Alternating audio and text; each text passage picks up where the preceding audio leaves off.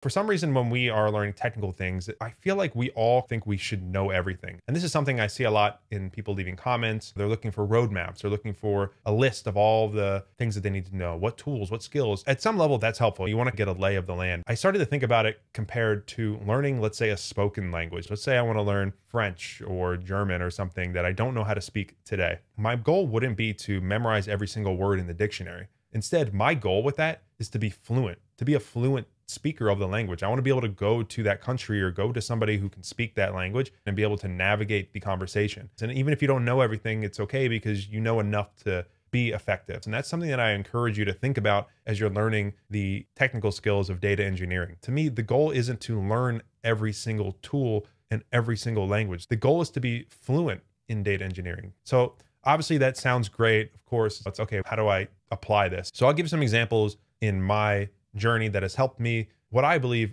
take this approach. And again, as I reflect, I think this is what I did and what I continue to do. So number one is the best thing you can do is come up with a fun project for yourself, something that's going to be fun to learn about. Again, think about if you're learning a language, you want to talk about things that are interesting. I don't know, just it's not boring. You want to describe a situation that you might be interested in describing. So again, with data, for me, I have always been interested in sports. So one of the first things I did was I tried to figure out how to gather data on sports. And before even gathering data, what I did was I created a database and I manually inserted data on sports and different leagues in the city. And then I did some more stuff with it. Another thing I did was I like music. So I would create different database tables, literally manually inserting and creating and updating and just going through the foundational process of creating tables for inserting artist names, their record labels, where they're from, who they're affiliated with, and having IDs and names and relationships. And just, we're talking like 10 records in each table, but it doesn't really matter because you're learning the foundations in that example. And then at that point, once I got that situated, I started to learn how to speak the basic language of database objects.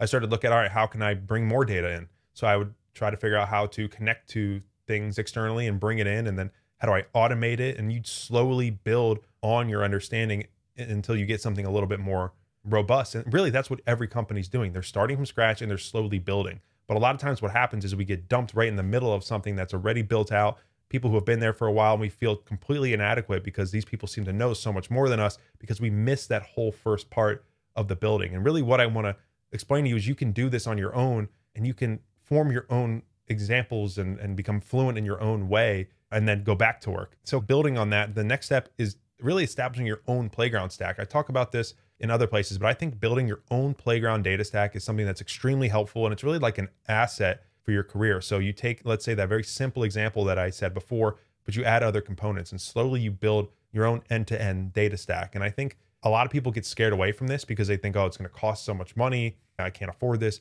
But first of all, there's a lot of open source options that you can build off of and just basically use without licenses and for free. But even if you do sign up for some cloud accounts, there's free trials. And also, if you're not running things all the time, it's really not expensive. It's not going to cost you a lot. So you can practice and you can, again, become fluent in navigating these things. And really, you just need to build on those foundations. So you just need to way to, how do you get data in? Where are you storing your data? How's it getting there? How are you transforming it? How are you visualizing it? How are you going to automate it? You know, these are the same questions that a company is going to ask and that you're going to have to do. And approaching it from that perspective is different, I believe, than trying to say, I need to know everything about SQL. I need to know everything about Python. I need to know how to use every single tool. It's just, you're overwhelming yourself and you're not really achieving the outcome that you want, which is how do you go into a team and be effective? Now, of course, there's going to be seasons where you need to go deep. Now, I'm not neglecting that. There will be seasons when you need to go deep on a specific tool. You know, when I was trying to learn SQL, I was trying to understand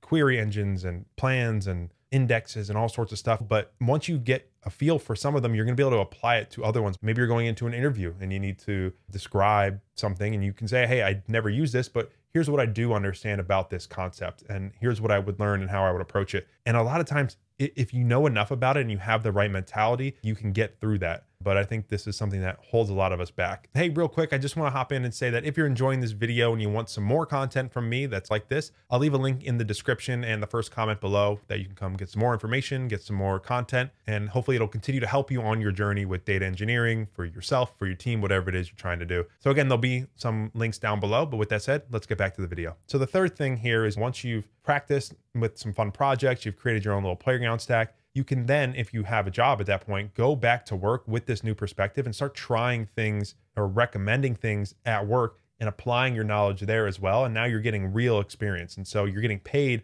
to continue learning. That's the perspective I have. A lot of this has to do with how you approach things and your perspective. I mean, you can look at work and say, this is a pain, which it probably will be a lot of times, but it's also an opportunity to keep learning. And it's an opportunity to get paid to do some pretty cool stuff. And if you have something that you want to do later in life or after this job, this is an opportunity to get paid and to learn things. And it's not the end all be all. For example, I knew I wanted to start a business at some point. I didn't know what it was, but I figured data and technology was going to be my way to do it. It vibed well with my personality. I'm not going to be an outward, it's funny because I do YouTube now, but I'm not going to be that sales focused person to run a business. For me, I like being a little bit more behind the scenes. So that jived well with me, but I felt that learning on the job was an amazing way to practice and get me prepared for when that moment came, which again was years later. And I think having that goal puts all of these things in perspective. So learning, practicing, applying it on the job, and then you take it and continue to do whatever you want. This was kind of a rambling video. This is something I actually haven't done on this channel before, but I hope you found this helpful. Again, I think approaching things with the perspective of trying to be fluent. Your goal is to be fluent in data, to be able to navigate things and talk without feeling like you have to know everything. Because here's the thing, nobody knows everything. There's nobody out there, despite how confident and great they might be at something specific at work, nobody's going to know